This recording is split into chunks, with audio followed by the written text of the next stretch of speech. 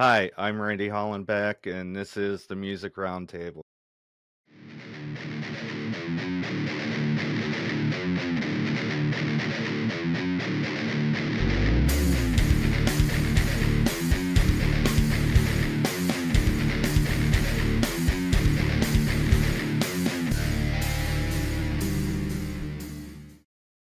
Today on the show, we have alternative rock band Never Summer.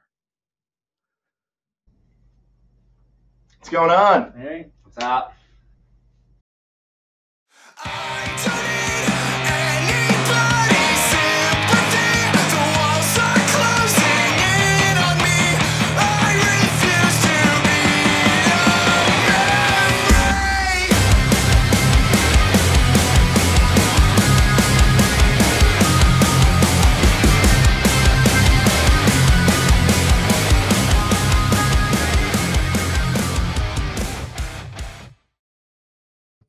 I just wanted to dig in some history. Could you introduce yourselves and what instrument you play?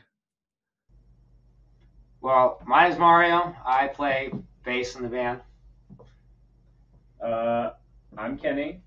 I play guitar, specifically rhythm. And he sings. He doesn't- Don't he let doesn't- him sell himself he short. He does- sings. He does I a good do. backup vocals. Beautiful pipes. Beautiful pipes. Yeah, I sing and I do some of the songwriting with Howie here. Absolutely. And my name's Howard. I sing. And yeah, Kenny and I work together to write some songs. And, just these guys push me along. I'm the caboose on the train. I'm just sitting around for the ride. Happy to be here. Yeah. So we don't have the full band here, but we got a good chunk. Could we go in a couple of musical influences? Get her started, Mario. I grew up listening to really classic metal, as in Iron Maiden and Judas Priest. That was my initial introduction into that genre of music. And I'm not actually a very fluent bassist. I've actually played guitar for over 20 years. I've only picked up bass to play specifically in this band. And it's been a lot of fun, but it's made me go back and look at all these other bands I listen to and look at it a completely different way. Oh, there's the bassist in this band. That's different. I was only ever look at the guitars. I know they had band. It was Iron Maiden, Judas Priest, and then I got into metalcore. It was Devil Wears Prada and Attack and Beartooth, and then I went to college and started listening to hippie stuff. Jam bands. Yeah, well, not Fish, but Fish is playing ping pong, and I don't know. A lot of the influence came from the Iron Maiden, the melodic, classic metal. For me, at least. I had a guy at work the other day. I work at a music hall, and he was like, "I don't care for jam bands, but I like Fish." I'm like, "You like the jam band? You don't like jam bands, but you like the jam band." Other than the Grateful Dead. Yeah, yeah. Yeah. Oh well. Would you like to take the stage, sir? Sure. I'm almost the complete opposite. A lot of my inspiration was a lot of the indie music in the 2000s. Radiohead was a really big inspiration for me growing up from a songwriting and a guitar standpoint. I was never really a big Radiohead guy. Oh, I know. but Paranoid Android was I remember hearing that the first time, and I was like, oh yeah, this is that's really... a song that changed my life. Oh yeah, yeah, that was the same. But yeah, a lot of the indies Death Cab is a giant influence on me. Transatlanticism, that's one of the first big indie records I listened to. Really, honestly, you can just say that the OC soundtrack, Volume 1, was a giant inspiration for me. No, seriously. Right? I mean, no hate. I learned Modest Mouse is on that. The Killers were on it. Death Cab was on it. Yeah, so a lot of that music was really inspirational for me. What about you, Howie? And now it's my turn. Now, if he's going to throw out the OC soundtrack, I'm going to throw out Tony Hawk's Pro Skater 1 through 4. All right? Goldfinger is an absolute ripper. Bad Religion, I've seen them like 4 times. Only Know You because of Tony Hawk's Pro. Well, that's how I started listening to him. So that helped shape me. But big influence, first influence was Depeche Mode. Oh, yeah. And I just, anything Depeche Mode is released from 1980 all the way up until Playing the Angel, I know every single word to every single song. Like, they were my bread and butter growing up. And then, you know, on the Death Cab Postal Service tour, they're playing Enjoy the Silence at the end. You going? Tommy got me tickets for my birthday. Oh, for the Columbus Yeah, show? Nice. yeah, go to nice. the shot. Yeah, it's gonna be cool. Yeah, they're covering. They've been doing that for every show. That's awesome. And then I would say My Chemical Romance is up there for sure, with like the struggling emo vibe that I can't ever seem to escape. It's just a core part of who I am. And then if there's any like poppy influences, one of them is going to be Guster. I love Guster. I didn't know you like Guster. Oh, I love Guster, dude. Oh my god. Lost and Gone Forever, Keep It Together, and Ganging Up on the Sun. All 3 are front to back, no misses. They're such good albums. Yeah, they're great. And then if I really had to lean into pop, and I'll take the judgment, I am a fanson of Hanson. The Hanson brothers, they rip. I love Hanson. I love Hanson. They did an album of all of their songs, well, not all of them, but like a select few songs with the Czech National Orchestra, and it is just, oof, it is beautiful. Mbop with the full orchestra, dude. That sounds sick. It's so good. So good. Yeah, those probably be my top 4. You know, like an offbeat kind of one would be like all the Square like games. Yeah. Like Kingdom Hearts, dude. Oh yeah. A lot of video game influence. All of that stuff is just so perfect. Minecraft's music, dude. Dude, the Minecraft. I haven't played much, but my wife, she plays a lot of Minecraft, and like I could literally just sit there and listen to her play, like just listen to the music. Yep, it's so good. My Spotify Wrapped this year was like all pop punk, but then it said top genre lo-fi beats. Oh, dude, I love. I don't have a specific artist, but I wake up, I brush my teeth to that. Like I can do anything to drive to work, drive back from work, read a book, go on a walk, anything. Honestly, you know, I had a big, probably that the influence hasn't shown itself yet, but the lo-fi chill girl. Oh, like yeah. That's a huge influence for sure. I so literally put that, I used to put that on every morning. Mm-hmm. Yep. Sorry, we just kind of spiraled out of control here. But you asked, so, you know, I mean. Okay. Can you tell me how Never Summer formed? How the band all got together, each member and stuff? I'll take it. Yeah, you have to start. So Andrew and I used to be a part of a group called Cotter that we interviewed a few years ago. And all great people. We just had creative differences, so we went our separate ways. And Mario was also in another group that just kind of went off and did its own thing, and our drummer kind of went off and did his own thing. It really wasn't a group. Well, everybody, basically, none of our things had worked out. And then we all kind of got together, and the first rule was, okay, music's great, but we want to make sure that we're enjoying ourselves. We just want to have fun. Yeah, we want to have fun, and then that will bleed into the music. It'll make our shows more fun. It'll, like, you'll actually want to go to band practice, and, you know, and we've stuck true to that. So basically, it's like the amalgamation of Loss, and then we just kind of picked up the pieces and built Never Summer. And how did you come up with the name for the band? Well, there was a poll. There was we were actually There's we, a lot we of had There were a lot of names. there was yeah. like a month where our name was Dressed to Kill. Uh-huh. Yeah. Like I'm pretty sure we still submit like all of our like songs onto Google Drive under the Dressed to Kill. Yeah, We do. account. We do. But Kenny showed up to practice one day and he just had a whole notepad.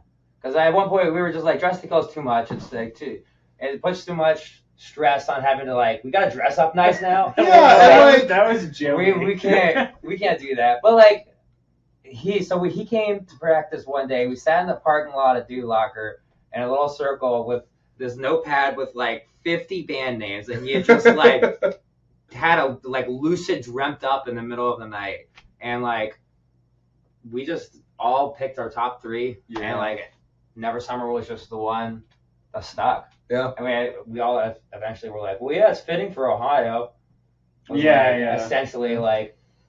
And now it's turned into a running joke where it's like, we can't play in the summer. Or there's Never Summer Industries, Oh man. which is a snowboarding company, which I don't Yeah. think there will be any conflict because music, snowboarding is totally different things. But our drummer gets on Instagram and comments on every single photo they post. Every single He's photo gotta they stop that. 'cause Yeah. They're gonna take it. No, they finally liked one of his comments. Yeah. They liked it. Dude, it's a snowboarding company. If we could Alright. get promoted, dude. That's what I mean. It's We like need expecting the like a sponsorship. surfer bro to like get pissed at you for something. Yeah. Yeah. But anyways, that's how that came about. What city is your band based out of? Columbus, Ohio, 614. 614, dude. Sick. Yeah, we haven't played a show outside of Columbus yet, Yeah. but soon.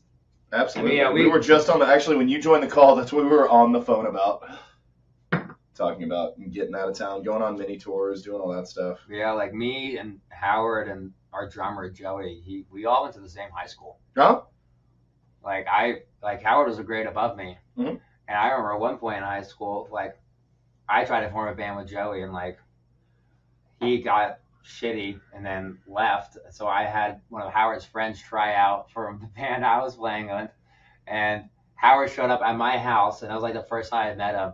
And his friend had brought his whole drum set into my basement, and that was I remember looking at Howard and being like, I feel like we'd be friends, but I know we're not going to become friends right now. Yeah. And then we And waited it's 10 like- years. Yeah. 10 years later. It's just like, yeah, you know, like it's a friend of a friend, but like you kind of run with the same group, but you never. Well, it's wild too because one of my good friends he helped me out with Cotter. He's helped out a little bit with Never Summer. He like kind of is like our guardian angel that keeps an eye on us and makes sure that we're in the right direction. Is Will Dealey of Beartooth, who also went to high school with us. Yeah. Like it's like everybody feathered out and like went and did all their own things, and it turns out 10 years later the circle's still very small.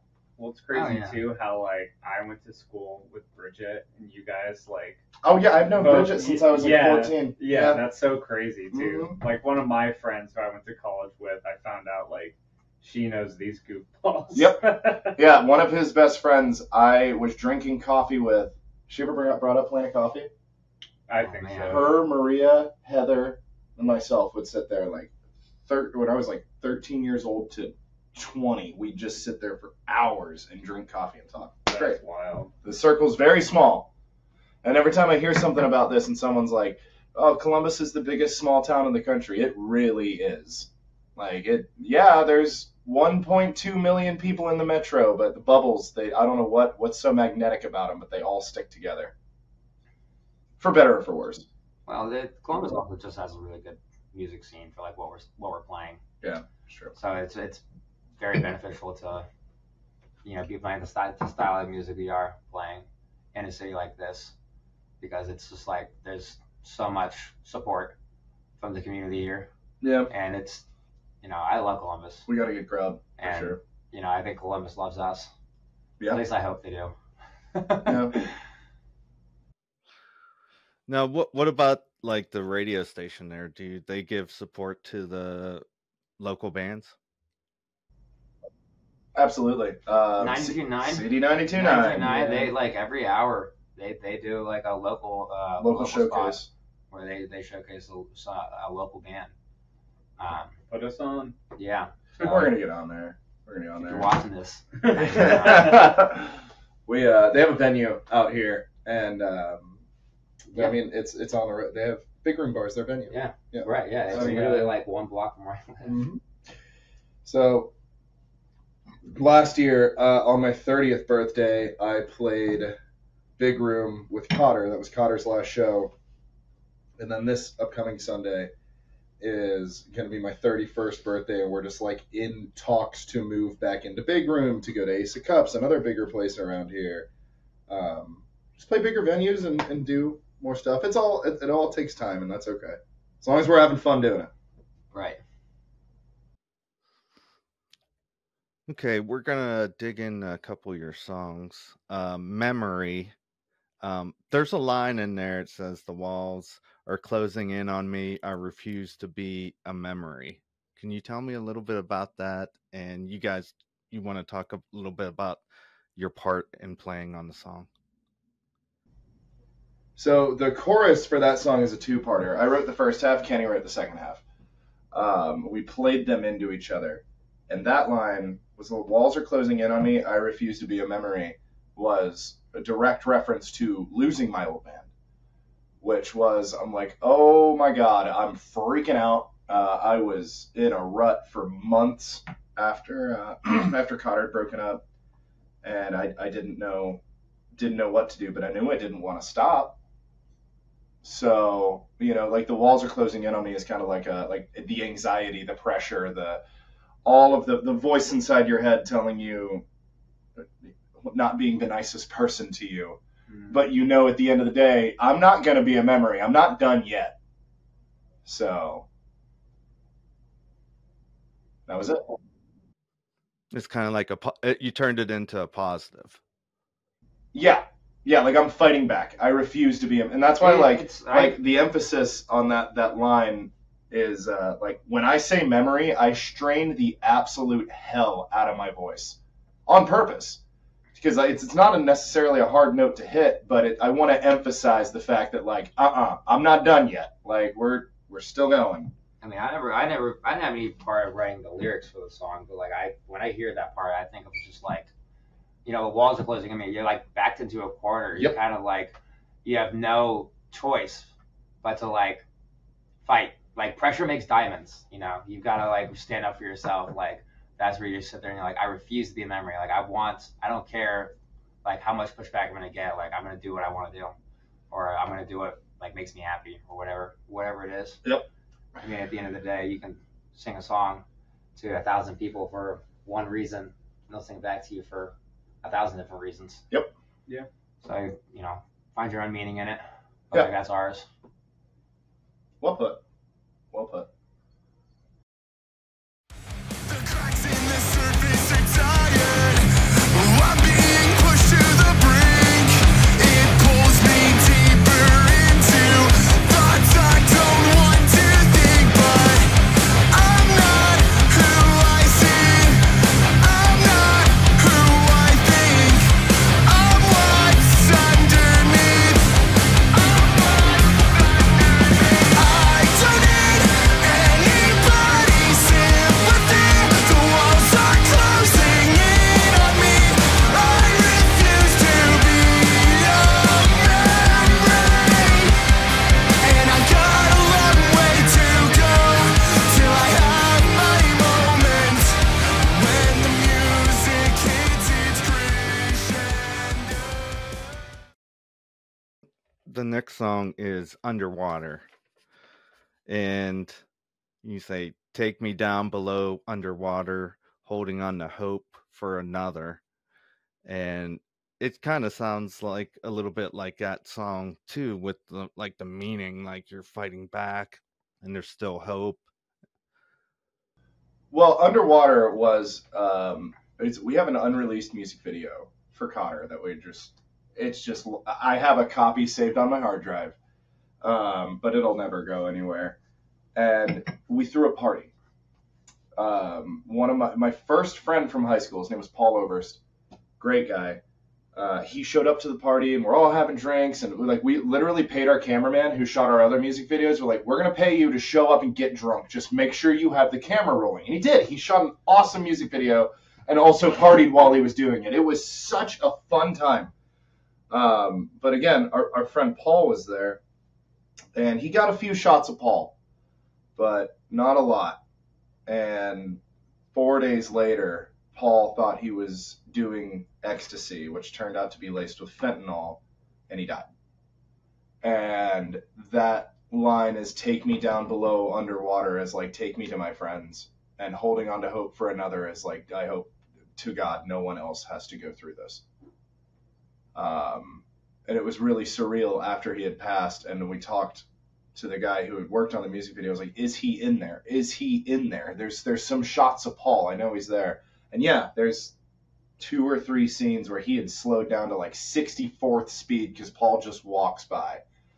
But to like really emphasize that he was there. And Underwater was like it's a song about drug overdose. You know, I lost my buddy to fentanyl, which is a very Midwestern Ohio thing, and I hate that I had to write that down or do anything for it, but it is what it is.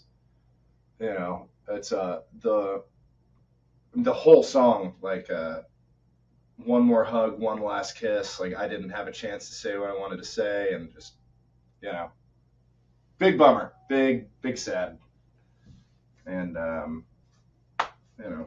Well, our high school is no stranger to it.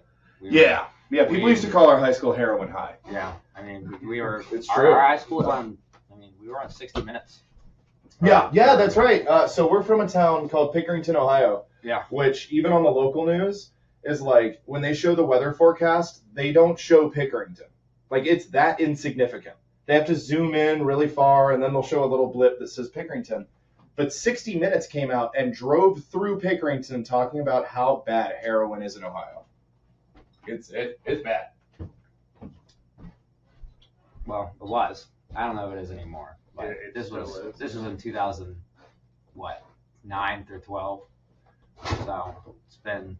I mean, it's 23 now, so it's been a long time ago. Yeah. But yeah, so it essentially, like, it was no stranger to any of us. And you know what? I would see all those people that I unfortunately knew doing heroin, and it made me very sad, and I don't know how to handle my emotions, so I just tell jokes. So I'd be like, the only H I do is Howard. The silence is so loud in this room. Thank you. Kenny, do you want to be our singer? Please. No, dude, it's good. It's good. Take me down below, underwater, holding on to hope for another. It's so hard to move on from every door we shut, to see what could have been. We're lost now, and for what?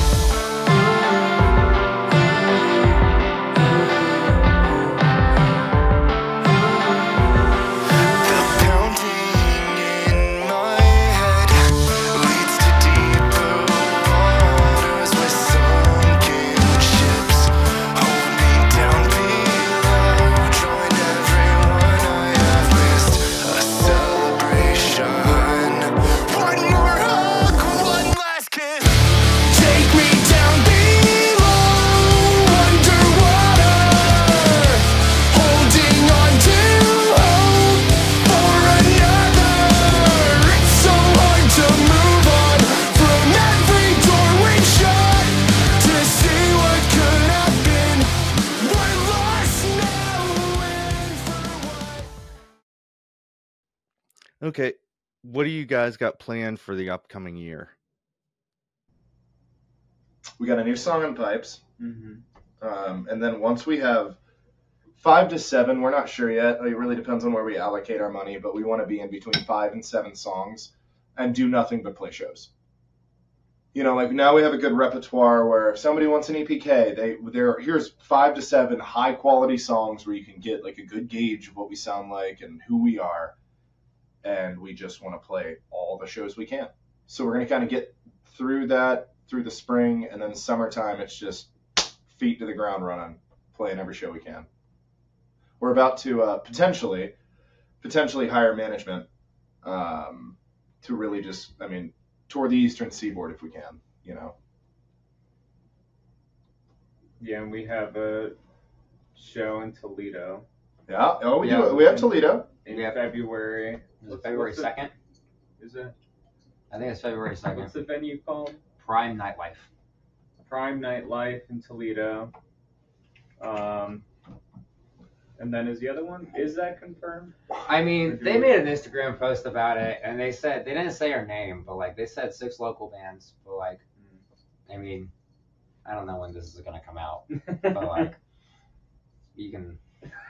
Do you want to say it? I don't know. I don't know either. We're so new. We're so Yeah. fresh. We don't know how to do this. We might have a show on January 11th, so Yeah. just say that. It would be. That would be our next show. It would be. Yeah. We can just go ahead. And I say mean, it is. It's happening. It's Kosai After Dark. We're Yeah. gonna do Kosai. It's gonna be fun. I've never been to Kosai After Dark, but it Me sounds neither. interesting. I've been to it. It's fun. The whole theme is body modification. So it's like all tattoo. It's like, what is it? Hell City Tattoo or something like that. I don't know. It's like a bunch of tattoo shops are gonna be there. But yeah, it's like a 21 plus event. So it's only adults at a place you went to as a kid. Yeah. So Kosai is like a science exhibition in Columbus, and normally it's geared towards kids. Is But it like short for Columbus like Science Center? yeah, something Is like that that. what it is? But it's, yeah, they close it down every now and again and just have like booze and science for adults or body modification or whatever it is. Yeah. Kosai's really cool. Yeah, they're gonna have like flash tattoos like going on and stuff. I was reading it today, so Oh, they are doing yeah, flash they tattoos? are doing flash. But yeah. it's All right, all gang, stuff come like on that. out. We'll hang out with you. You get a tattoo. Maybe we'll get a I'll tattoo. have I don't know. never summer That's it. cross your chest. That's right. Right here. Big old, collar piece. It'll be face good. tattoo That's it. It'd be good. and then an S on each cheek. How can we get a hold of you? Facebook, Instagram, Twitter? We're on everything but TikTok. We Do are. we have a TikTok? We have a TikTok. We just don't really post on it. Yeah. So the thing is about this band is that we're egregiously bad about social media. We're getting better. We're getting better. We're We're, getting we're better. slowly I getting posted better. something today. That's Yeah. huge. Did you guys see that? I did. I'm so proud of you. That was awesome. That was awesome. We essentially had I'm to, the worst. we essentially at had to social teach media. Kenny how to use Instagram.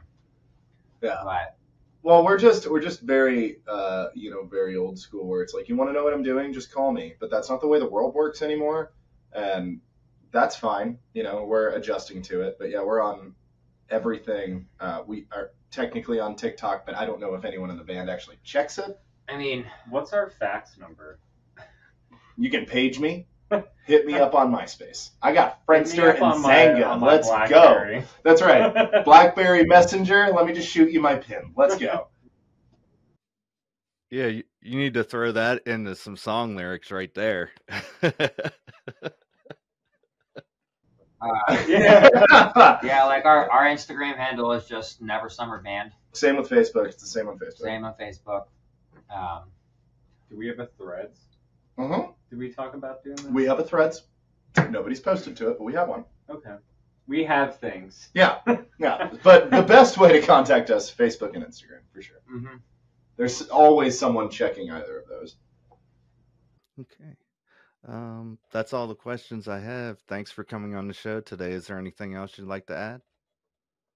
No, I gauge how well we did by how often you laugh. And I think we had a good laugh to time ratio here. So I had a good time. I hope you had a good time. That's the most important thing. Yeah, Right. like hopefully some of us being goofballs make people laugh and whatever. We're very thankful that you brought us on, man. Thank you. Yeah, we Yeah. appreciate it. That's great. This was fun.